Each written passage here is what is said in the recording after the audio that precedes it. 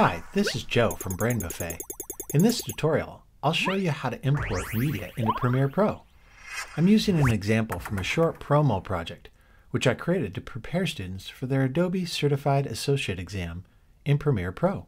I like to go to the Assembly workspace. Now remember, you can come up here and click on these different tabs to go to the different workspaces, and the Assembly workspace takes my project panel and makes it really big. So let's go back to Simple Edit just so I can show you. See how small that is right now?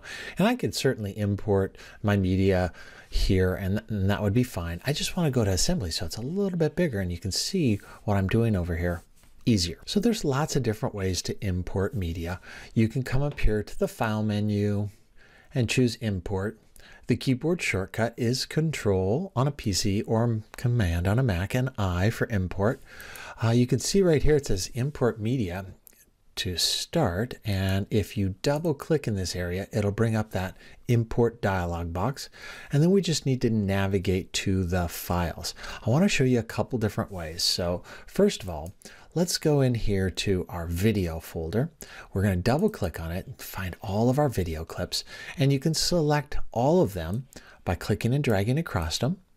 Control or Command on a Mac and A selects all. So that's another way of doing it. And let's go ahead, and once we've got them all selected, let's go ahead and hit the Open button, and you'll see it imports them or brings them into Premiere Pro. So import is the process of bringing your video clips in. By default, they're all selected. So I'm going to click off just so that I can show you that they're not selected now, and when they are selected, they're gray. Right now I'm in thumbnail view, and you probably are as well. To change between thumbnail and list view, you click on this little icon down here in the lower left hand corner of the project panel.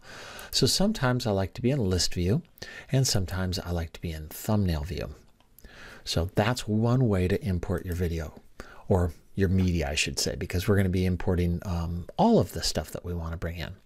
Another way to do it is to bring them in a bin or a folder. So let's go ahead and try that.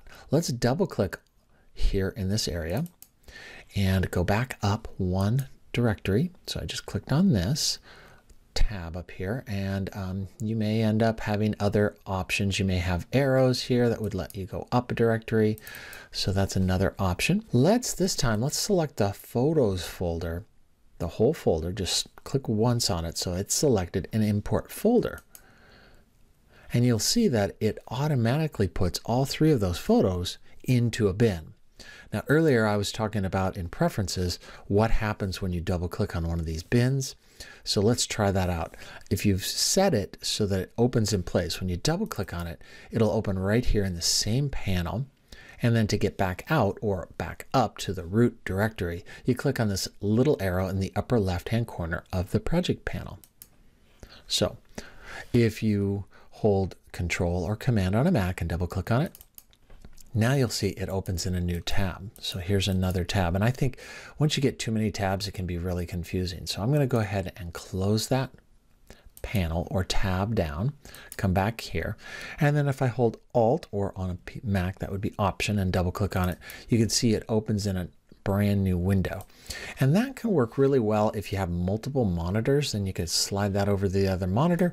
But if you're on a single monitor, I think this can get a little confusing with a bunch of floating windows around. So that's why I prefer open in place. That's one way. Another way to bring in any media is to drag and drop. So let me show you. Here's my folder, and here's the video, here's the photos, and there's the audio file. So I'm going to drag this audio folder and drop it right here on my project panel.